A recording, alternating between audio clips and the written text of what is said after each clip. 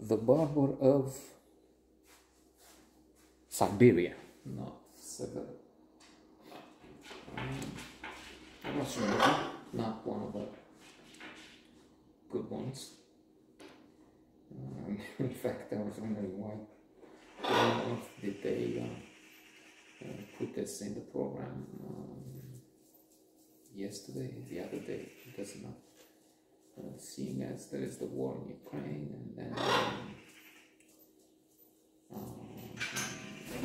there's this reluctance to, of course, post events, put on films, Russian subject actors, filmmakers. Indeed, some of them have been banned, and the controversy in some places, like tennis, for instance, they're not supposed to go to Wimbledon. In some places, they say, okay, if you're not listed under any country, then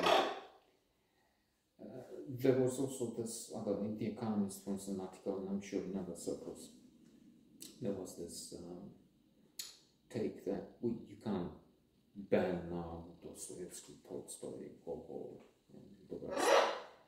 And that's true.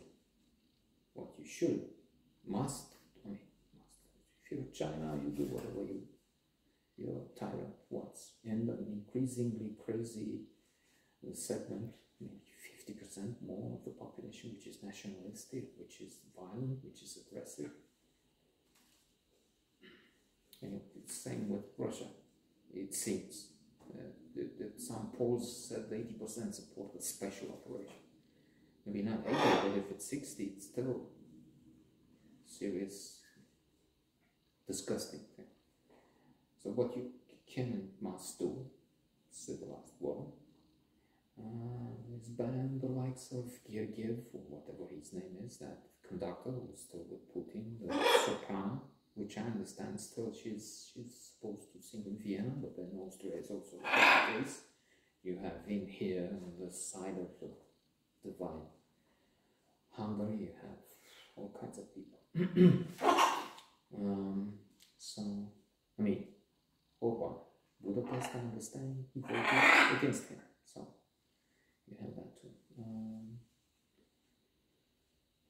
In terms of filmmakers, of course, they had giants.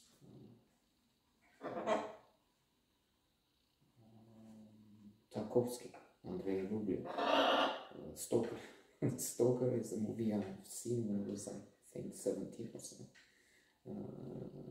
Was told that it's magical.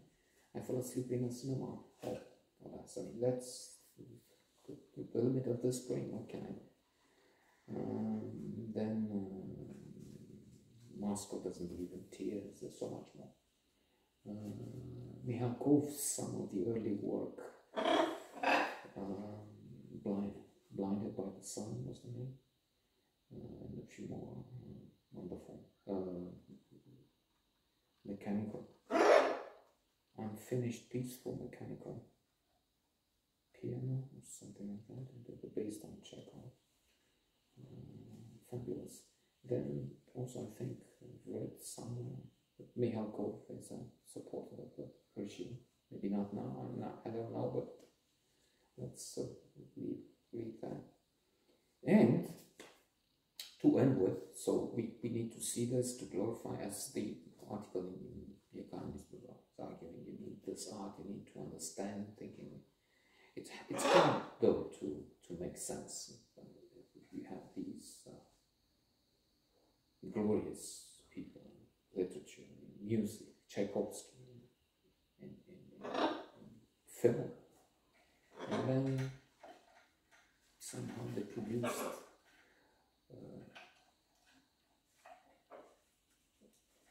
almost exclusively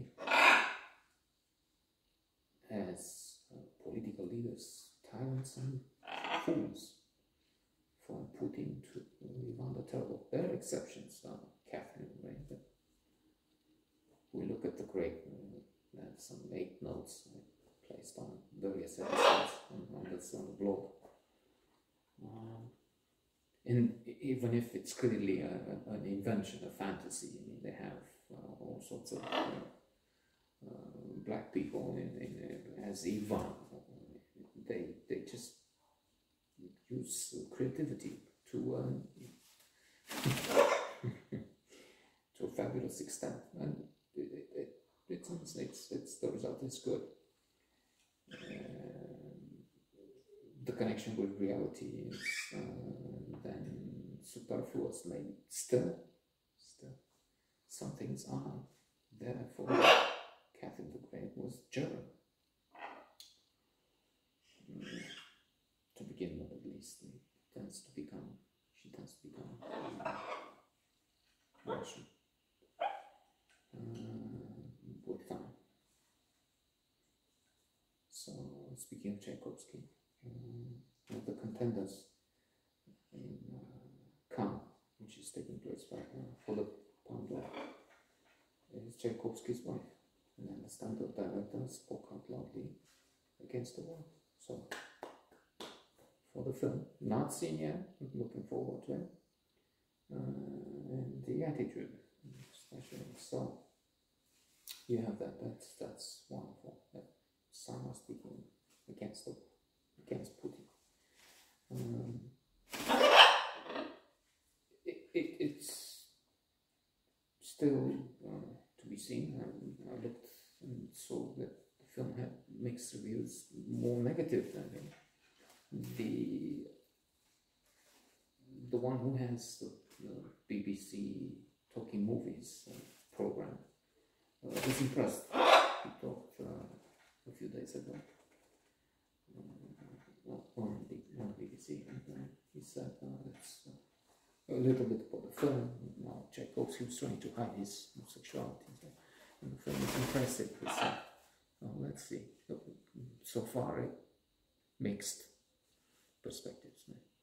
Looking forward to see what we think. Leviathan. I don't know if I mentioned, one of the best films in decades. Russian movie.